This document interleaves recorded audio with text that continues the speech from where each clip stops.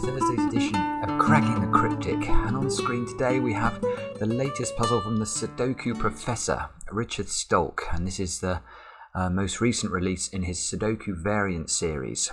I think it's number 293 in that series. Quite simply the most extraordinary collection of Sudoku puzzles that's ever been made. Every single one of these 293 puzzles has a different rule set. Quite staggering. And there are reports on this one. Well, it's not too difficult today, sort of three stars out of 5, and of course extremely highly rated, as indeed are all the puzzles we feature on Cracking the Cryptic. Now, a couple of things to mention before we get started with this. Firstly, our Kickstarter campaign. Do check it out if you've not had a look. The card on the screen there. This is our quest to create the greatest Sudoku book that has ever been made. We are well on track to do that. I've been receiving some puzzles from the authors featured in the book. So the way the book's going to work is obviously we've got 26 puzzles I think that Mark and I have selected.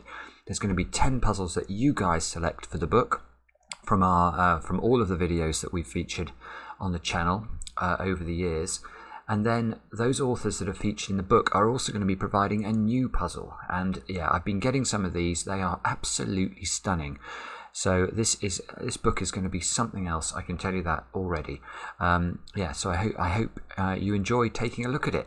Now, the other thing I want to mention, I've been asked about this a lot recently, is our upcoming Killer Sudoku app and where it is. Well, yes, it's not out yet. I know you've realised that.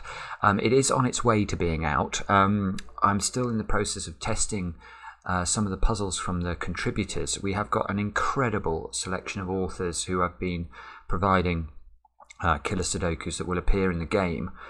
So if I mention some names to you, Fistemafel, Bastien Valgem, Christoph Seeliger, Prasanna Seshadri, and indeed Mr. Stolk, Richard Stolk, whose puzzle we are doing today, has also provided puzzles, and of course Sam Kappelman-Lyons. I mustn't miss Sam out. So we are, yeah, I mean, it's going to be quite incredible, and obviously there'll be some puzzles by Mark and me as well. So I think of all the apps we've done, it really is, it's incredible. I mean, I was testing one of the puzzles this morning, and it is just off the charts good. But one of the downsides of these puzzles being so good is that they do take time to test, they do take time to create the hints for, and we know the hints are a big important part of the game, so you have to bear with us. It'll probably be another couple of weeks, I would think, before the game is ready to come out. Anyway, that's enough of that. Let's get on to Sudoku Switch, as it's called, and indeed Richard Stolk credits Fistemafel for the inspiration behind this puzzle. Interesting rule set today. What we've got is, let me try and read them to you. We have got normal Sudoku rules, and we've got normal killer Sudoku rules. So you can see there's some cages in the grid. We've got to make sure that, for example, those yellow squares there sum up to 28 without repeating a digit. Now, the next part of the rules is the interesting part, and that concerns these outside clues. Now, clues outside the grid indicate the number of switches between connected series of digits of the same parity, odd or even, in the respective row or column. Such a series can consist of a single digit. Okay, so if, for example, we look at the 3 clue here, what that's telling us is that when we look along the row, let's imagine it starts with an odd digit. Then wherever the even digits come, let's put some even digits in. That's not an even digit, there's some even digits. So now that we've achieved one switch of parity as we move along the row, because we've gone from odd to even. Now what we have to do is ensure that the whole row exhibits exactly 3 switches of parity. So let's put some odd numbers in now. So now we're up to one switch as we hit the 2, 4, 8 here. A second switch as we switch to the 3, 5, 7, 9, and then by putting a 6 here, we would complete the 3rd switch. So one way actually of thinking about this that might be simpler is if the count on the left-hand side of the grid is 3, we need to divide the row into 4 different areas of parity, and you can see we've done that here. If I colour them in, we've got, yeah, they can be purple again, that can be blue. So as we go along this row now, we've got an odd digit on its own, followed by a section of even digits, another section of odd digits, and a section of even digits. So there are 4 different sections, which means there must be 3 flips of the parity. So a very unusual rule set. I've no doubt, knowing Richard, this is going to be superb, so do have a go. The way to play is to click the link under the video as usual, and now I get to play. Let's get cracking and see how we do. Now, I can see straight away, look, I've got 4, 7, 8, and 5, 7, 8, and 9. I can put in the 29 cage. 13 cage in 4 cells. That's got to contain a 1. I don't think we know any more than that about it. There's another one of those there. A 28 cage in 4 cells has got to have an 8 and a 9 in it. And then 2 more cells summing up to 11. Not seeing much else. Now columns 3 and 4 are interesting, because I know what the sum of those yellow cells is. Those yellow cells must sum up to 90, and if you're not sure why that is, let me reveal it. If we looked at the finished solution to this puzzle, what digits would we find in those yellow cells there? Well, obviously we'd find the digits from 1 to 9, because it's a complete column of the Sudoku. So if you add up the digits 1 to 9, you get 45. So 2 complete columns must be worth 90. But if we look carefully at these columns, these 16 cells here, we actually know the sum of these 16 cells. All we have to do is to sum up the cage totals. So if we do that, we've got 49, 67, 82. So what do these 2 cells add up to? They must add up to 8, because 90 minus 82 is 8. Now, that unfortunately is not what I was hoping for, because 8 in 2 cells can be done in 3 different ways: 3, 5, 2, 6, and 1, 7. So we've got the same here in columns 6 and 7, so let's try it here instead. So we've got 46, 59, we've got 82 again. Right, so though that domino also adds up to 8 and is also useless. Super. Now, we've got a similar thing going. Look at rows 3 and 4. Look, oops, if I could click correctly, you would see exactly the same pattern. So this time we've got, I think that's 13, 41, 70, 86. Aha, that is better. Why is it better? Well, what does this domino add up to? Well, that must be 90 minus 86 is 4, so that must be 1 and 3. Now, the first thing that strikes me when I see the 1, 3 here is that the 1s are now approximately located in rows 3 and 4, in the sense that I know how many 1s will there be in rows 3 and 4. Well, there'll be 2. There'll be 1 in row 3, 1 in row 4. Now, I know one of those 1s is in one of those 4 squares, because it's in the 13 cage, and I know one of those 1s is in this domino here, because this is a 1-3 pair. So there can't be any more 1s in these rows. So in the 16 cage, there is now no 1, which means there is a 2. And there's probably, and I was about to say there probably is a 3. In fact, there is definitely a 3. How do I know there's a 3? Well, because if I add 4, 5, and 6, which add up to 15, to 2, I get too many. I get 17. So there must also be a 3, look, in one of those cells. Look. So now we know approximately where the 3s go. The 2 3s in these rows must be in these 6 cells. So there's no 3 in the 13 cage. So there must be a 2. That's beautiful. It's just lovely logic, isn't it? It just flows so elegantly, because now I know the composition of my 13 cage. If it's got a 1 and a 2 in it, it needs 2 more cells that sum up to 10. But it can't repeat the 1, so it's not 1, 9. It can't repeat the 2, it's not 2, 8. And we know it can't have a 3 in it, so it's not 3, 7. So this cage is 1, 2, 4, and 6.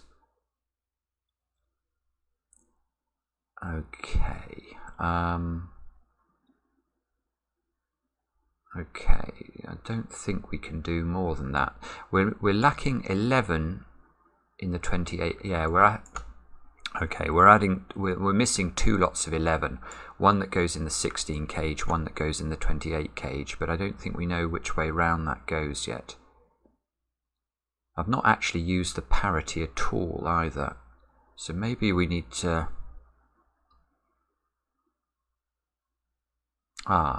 yeah, let's look at column 1. This has got exactly one switch of parity in it. So one way of thinking about that, looking at what we did with the 3 along here, is that in order for this to just switch parity once, we must be able to divide this column into 2 distinct regions only. So there's going to be an odd region and an even region.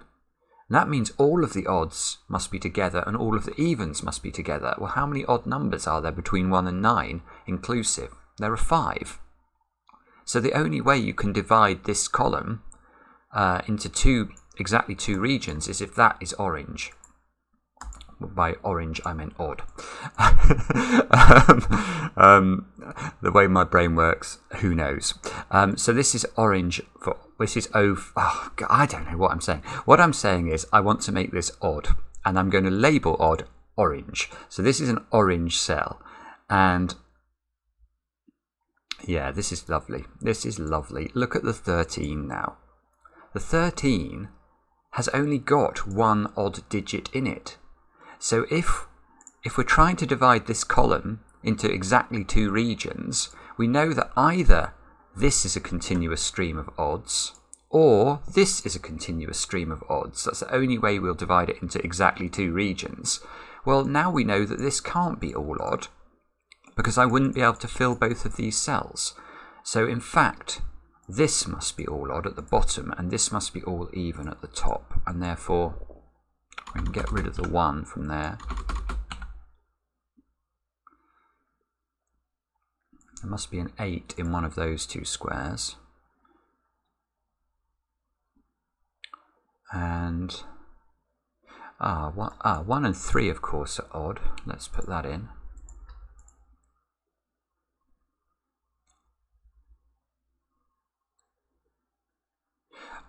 Okay. Now my eyes are drawn to the 7 clue. It's sort of the absolute opposite to the 1 clue, in the sense that now we've got to have lots and lots of switches of parity. 1 less than the maximum, because if we think about the maximum number of switches we could put in, we could have a column that I suppose looked like that, and that would have 8 switches of parity, because I've managed to divide the column up into 9 different sections, if you like. So this one, this is interesting, because this one and this one are sort of offset. Oh, actually, no, that's quite a good idea. I've just had another idea, actually. I'll stick with my first idea. Sorry, I'll stick with my first idea first. The first idea is to focus on this row. Now, how many switches of parity can I get between this even cell and this odd cell? And it's not very many. If I try, let's try and get as many as we can. So I could do that. But now whatever I make this square, it's not going to add to the count. If I make this orange, I've got 1, 2, 3 switches of parity. If I make this blue, I've still got 3. 1, 2, 3. I need 7 altogether. So in fact, in order to get 4 switches of parity from this digit onwards, I'm going to have to keep switching in every one of those cells. So I think both of those must be orange, both of these must be blue. Now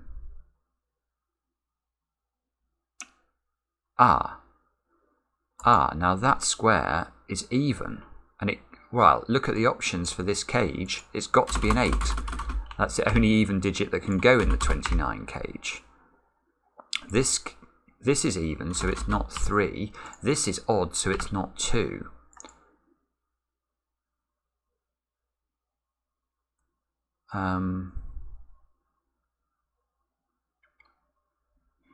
Now, can we keep going with this? Yeah, look, actually, I can label these as odd, and now look at this column. This column,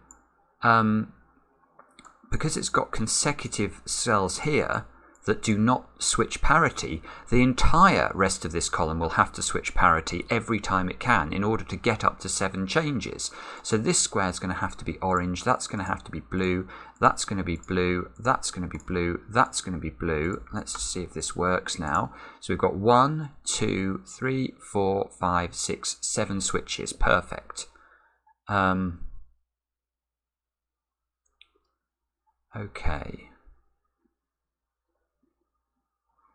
Now, the other thing, just to go back to the thought I had before, which is I was thinking about the fact that we know the parity of the first cell in each of these cells in column 1. So can't I look at these digits and whether these are odd or even in order to predict what I'm going to have in the final cell of the column? That must be right. So when we have a 2 clue here, that means we're dividing this row into 3 different regions. Therefore, the final region must have the same polarity as the first region. So this square has to be blue. And similar, so whenever you see an odd digit at the start, you know the polarity will switch. Whenever you see an even digit at the start, the polarity will, or the parity will stay the same. So I think we can immediately just do that.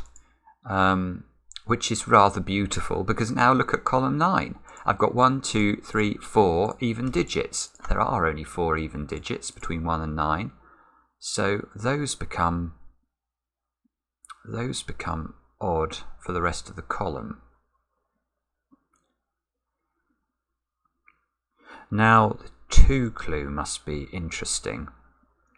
Yeah, it is interesting, because in effect, now I've got evens spanning the odds in this row. We know the odds must be a continuous sequence, because I need to divide this row into exactly 3 sections. 1, 2, so the odds must form a single region. Well, they can't get to this square, so this square must be even. It's blue, it's not a 1, so that means this square is the 1. That gives us a 1 here and a 3 here by Sudoku. That means that's not a 3. Oh, 3 is not even last time I looked, so the 3 must go there, and therefore that square is odd. And that's beautiful, because now we can fill in the rest of this row. We've got to have a continuous odd sequence and an even sequence. That one therefore can't be a 9. That one can't be an 8. Oh, those can't be 8, so this one's an 8.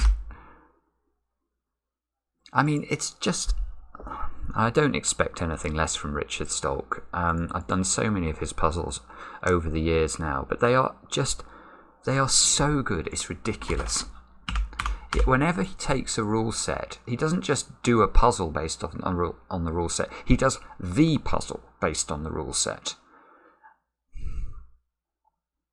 Now, can we keep going? Well, 1 is definitely an odd number, so I'm going to label that odd. So we've got to have 7. Ah, that's interesting. So this is ambiguous. I don't know which way round this goes yet.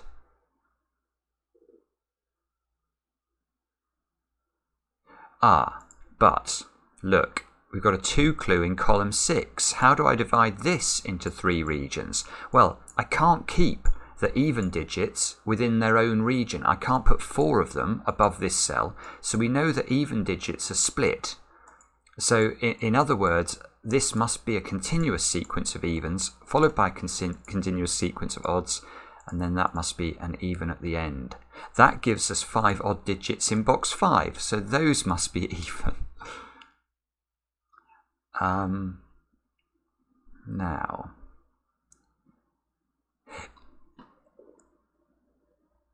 yeah, look at the 18 box. The 18 box has 2 even digits in it at the moment, which means these 2 squares also must sum to an even digit.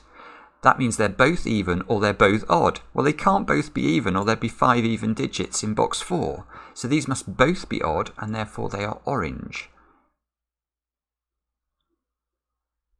I'm getting very close to... Oh, actually, look, I've got to divide this... Yeah, look, I've got to divide this line into 4 different regions. So I can't make this blue. If that's blue, it's definitely more than 4 regions. So that's orange, that's blue, that's orange to complete box 6, this is blue to complete box 4.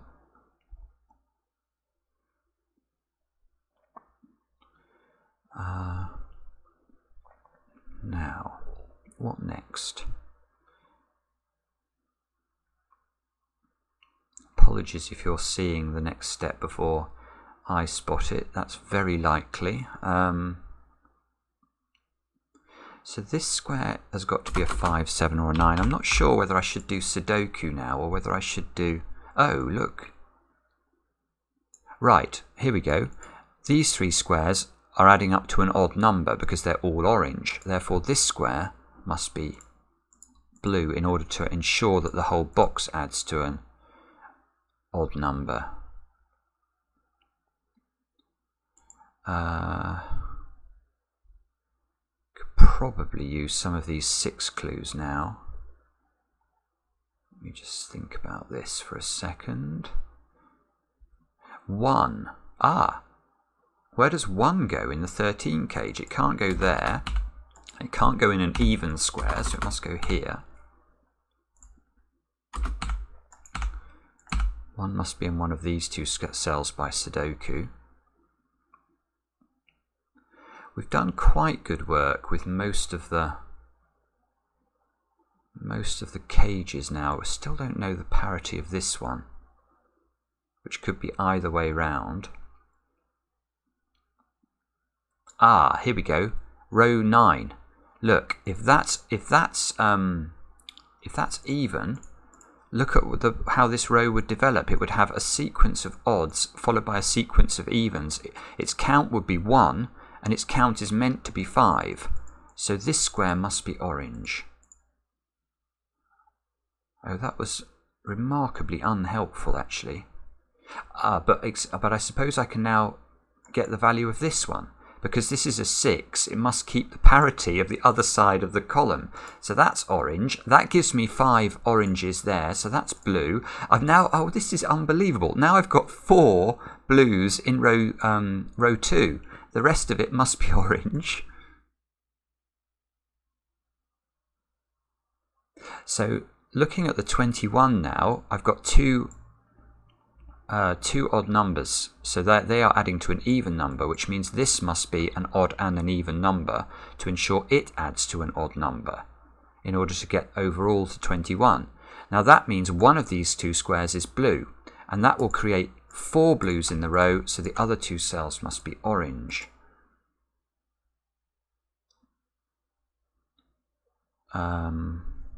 Now,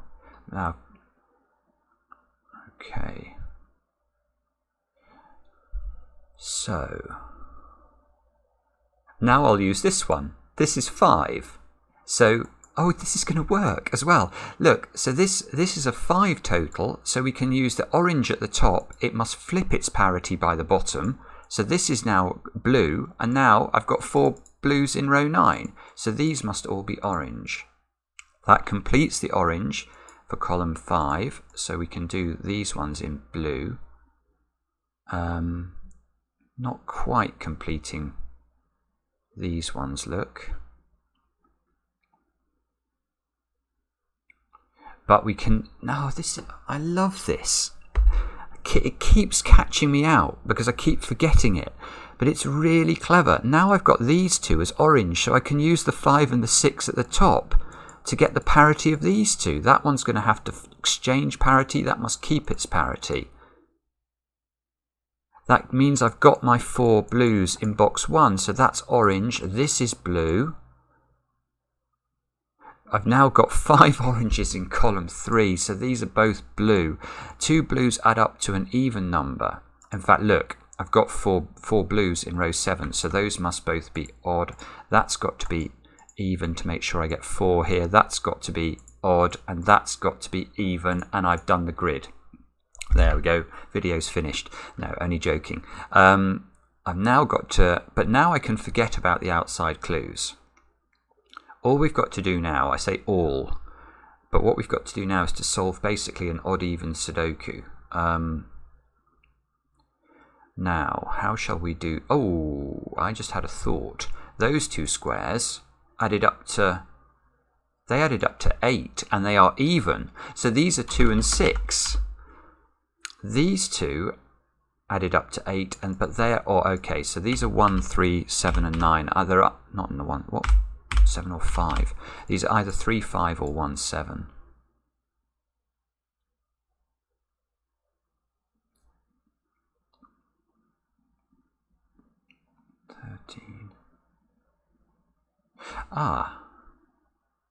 Two things I'm noticing here. By Sudoku, where does the 1 go in box 2? It must be in an odd square. So there is a 1 in the 23 cage.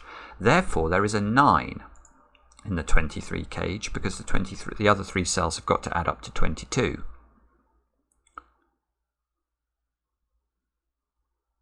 So this is either 589 or 679.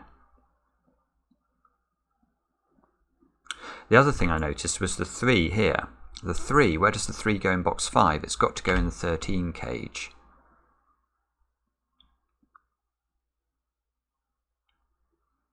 So, now that's interesting. That's interesting. So if I look at these columns now,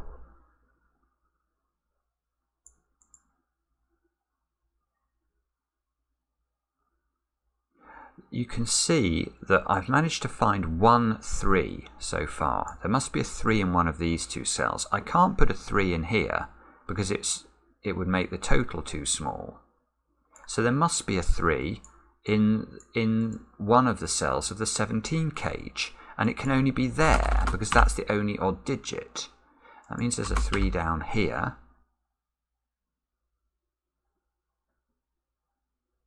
Now, so these squares are 2, 4, or 6. So, okay, yeah, I've got to make 3 even digits here add up to exactly 14.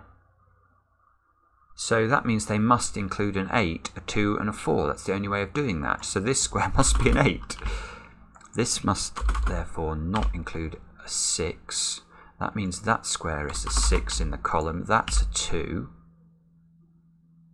These two squares are 4 and 6. Look, to complete this column. That can't be a 4. That can't be a 4 because there's a 1 and a 9. And if this was a 4, I'd have to repeat the 9 in the cage. So this is a 6, and this is a 179 triple. That's a 4. And it joins a 3. So now we know that this is 1, 4, 3, and it must be a 5. This is a 3, 5 pair. That means there's no 5 there. That means this is a 5. That means there's no 5 here.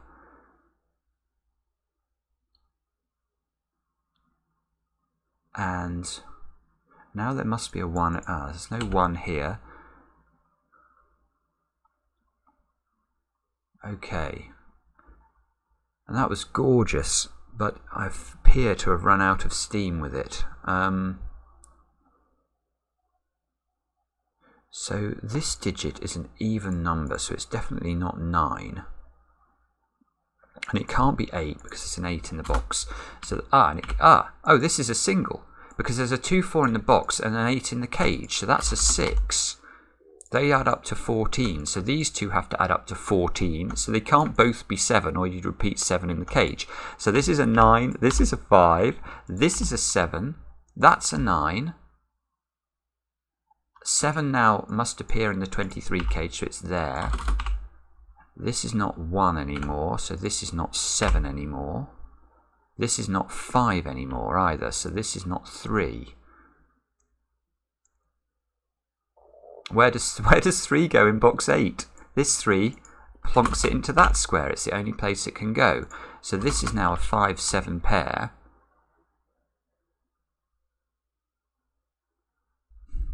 And this is a 2, 4, 8 pair, or triple I should say. These 3 even digits have to sum up to 12. So they have to be 2, 4, and 6. They can't include an 8.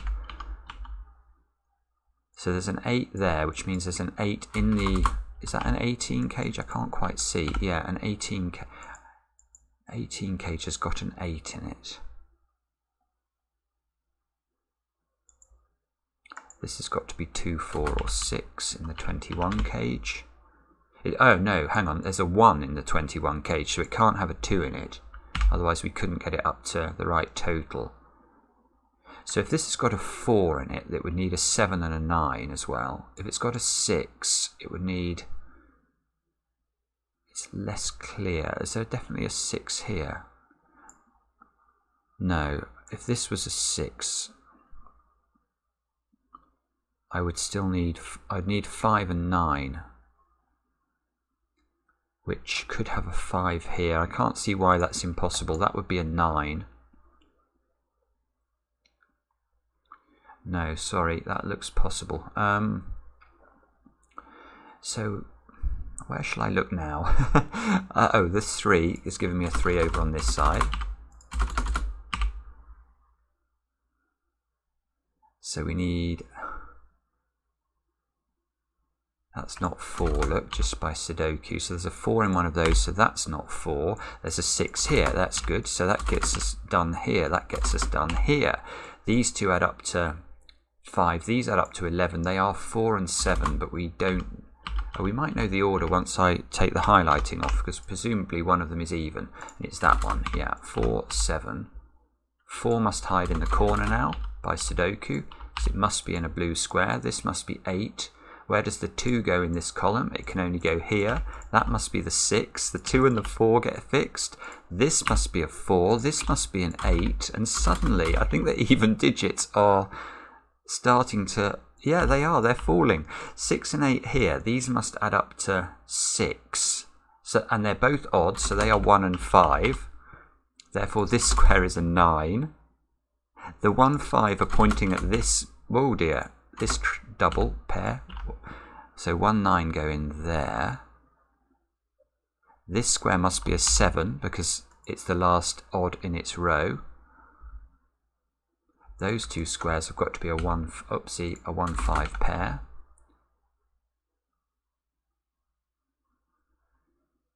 These 3 odd numbers have got to sum up to... Oh, I think I've already looked at this, haven't I?